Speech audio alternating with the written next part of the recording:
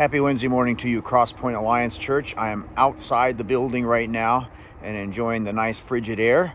I hope that you're well, resting in Jesus. I want to share a couple thoughts with you from the book of James as we're heading into a new year and wrapping up a year.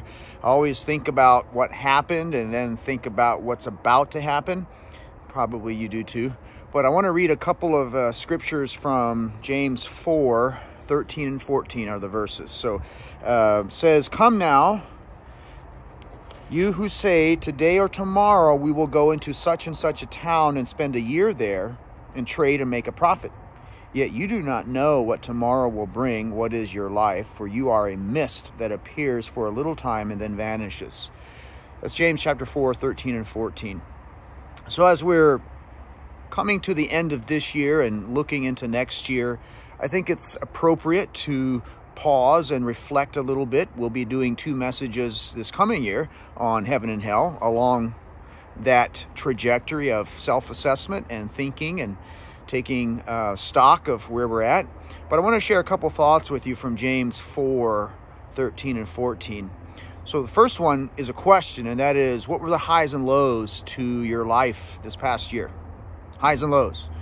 We will sometimes at our table, we'll do highs and lows at the supper table and reflect on the day and how things went, and high point and then a low point. Did you experience loss this year? Perhaps resource loss, or loss of a job, or loss of property, valuables. Perhaps your investments went down. Or did you gain this year? Perhaps you gained some resources. Did you lose a loved one? Did you lose a relative or a friend? Or I think some of you had a child, had a baby, and maybe new life came into the year. Loss or gain in resources or with people. And even beyond that, as you think back on this life, this past year, what was the Lord saying to you? Did he give you a word of encouragement? Did he visit you at a point in time and really say something to you to lift your spirits and to give you strength and courage? Or in some cases, did the Lord correct you and tell you not to go somewhere or not to do something or to stop doing something? So these are highs and lows.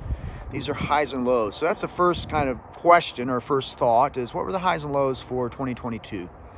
The second thing I want to say, and this is not a question, this is more a bit of a challenge, but that is, think about the brevity of your life. Think about the brevity of your life. The language here in James is that you are a mist. I am a mist or a vapor that appears for a little while and then is gone. So as you think about the brevity of your life, hopefully it's not something we shrink back from. It's actually something we should be pressing towards because it's so true.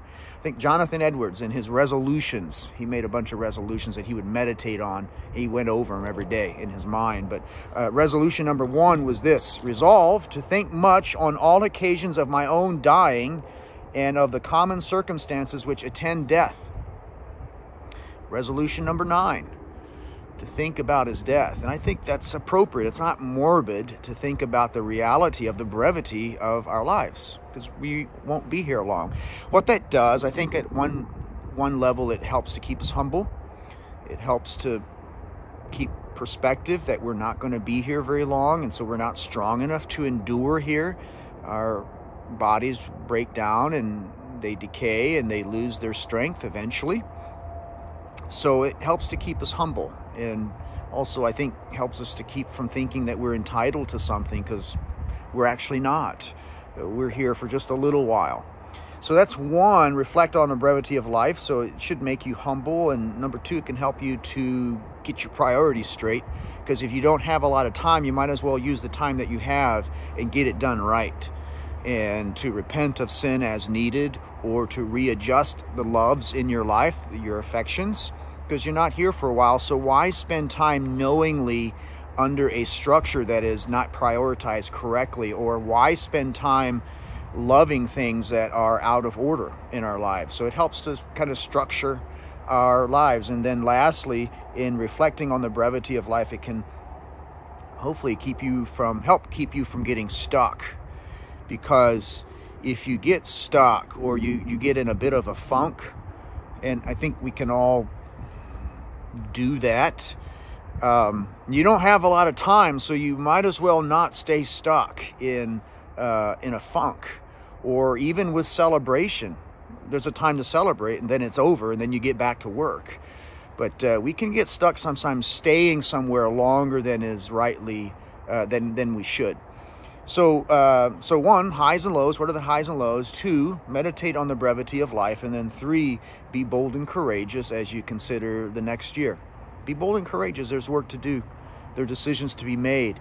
And you don't have a lot of time. No need to panic, but no need to mess around either. So be bold and courageous. The Lord is with you. Jesus has said, I'll be with you always, even to the end of the age. And what that doesn't mean is he's just going to do everything for us. He's our strength, he's our shield, but he does give us directives, and he does tell us to obey and to live and to glorify him. So let's get on it. So as you think about 2023, what are the things you're supposed to do? What are the things you're supposed to accomplish? So anyway, just a couple of thoughts from James. James chapter 4, 13 and 14. I want to transition a little bit to in-house things. I already mentioned to you the next 2 Sundays we're going to be treating heaven and hell. And I think it's important we keep those things in front of us. Those are pretty key Bible teachings, and it helps to maintain sanity. But we'll be doing that. I think also I want to remind you that the last Sunday in January is our annual meeting. And our annual meetings, when we come together as a church, we conduct business. We will approve a budget. We will elect ministry leaders and put people into office. We also cast vision for 2023, and so we get to hear kind of at least what we believe we should be tending to in this next year. Exciting time, and I'm pretty sure we'll be having a potluck, so we'll be eating together, sitting down to eat and enjoy food together while we're conducting business and casting vision for this following year. So anyway, hope that you're still enjoying good food and calories and all of that. And January is coming, and then it'll be time to get back in the gym. But for now, it's okay to celebrate. So let me bless you, Cross Point, and send you on your way, okay? Lord bless you and keep you. Lord make his face shine upon you and be gracious to you. The Lord lift up his countenance upon you and give you peace. Amen. Love you, Cross Point. We'll see you soon.